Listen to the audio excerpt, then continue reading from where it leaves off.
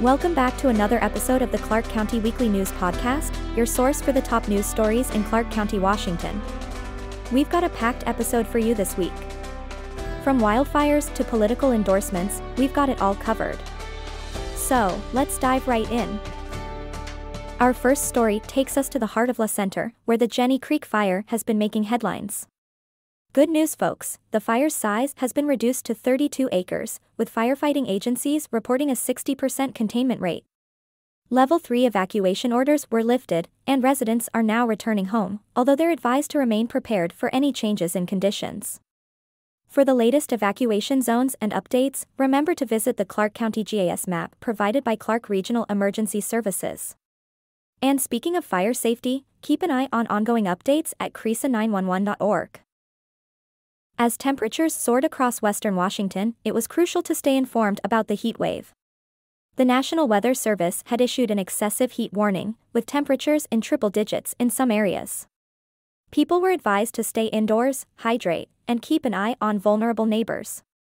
Cooling centers were set up across the state, and it was important to remember to follow water safety guidelines when enjoying outdoor activities.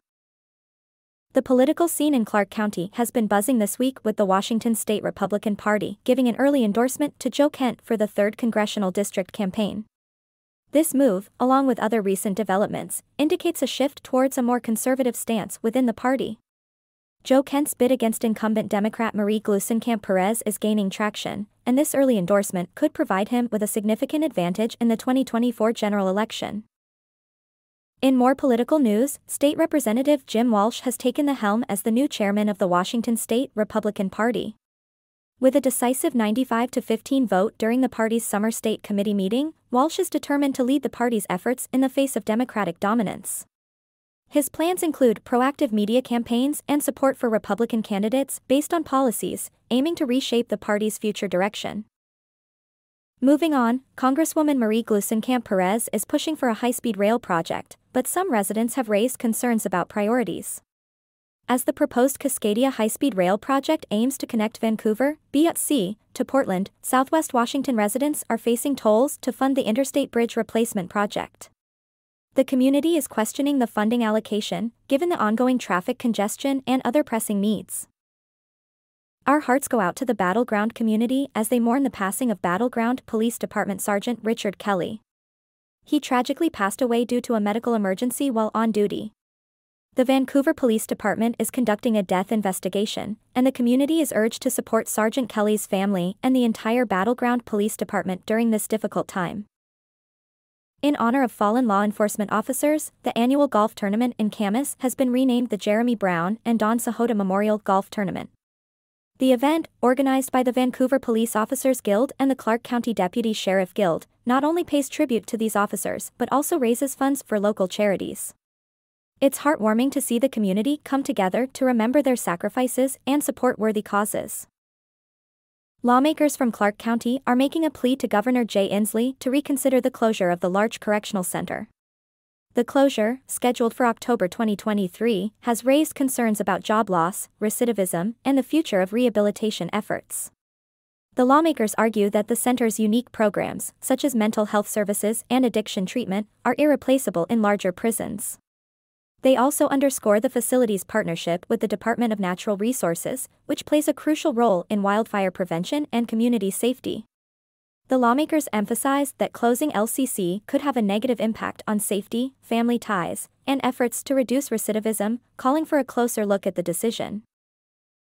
Now, let's shift our focus to a heartwarming story that takes us to the heart of Clark County's youth community. The Clark County Youth Football Food Drive, a long-standing tradition aimed at supporting families in need, has received a fresh burst of energy under new leadership. Four dedicated moms from the Evergreen Plainsman Foundation, Samantha Rupp, Brittany Allen, Christina Chappell, and Angie Wadby, have taken charge to restore the event's original spirit. Their commitment to reintroducing prizes, raffles, and community involvement is reigniting excitement among young athletes about making a difference. And that's not all, local businesses have rallied behind them, uniting the community in this common cause. Our last story delves into education where a heated debate is unfolding. Liv Finn, the director of the Center for Education at the Washington Policy Center, has taken aim at Superintendent Rakedahl's recent claim that students gained a lot from the COVID-19 school shutdowns. But hold on a moment, because there's a twist. Finn highlights the apparent contradiction in acknowledging academic setbacks while also praising the benefits of the shutdowns. State test scores are showing concerning proficiency gaps that have far-reaching consequences. What do you, our listeners, think about this?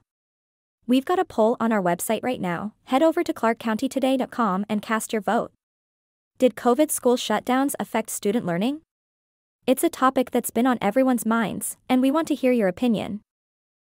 And if you're feeling particularly passionate about this issue, don't forget to send a letter to the editor at ken.v@clarkcountytoday.com. That's a wrap on this week's episode of the Clark County Weekly News Podcast. Remember, for more in-depth coverage of these stories and other local news, visit clarkcountytoday.com. Stay informed, stay engaged, and we'll see you next week.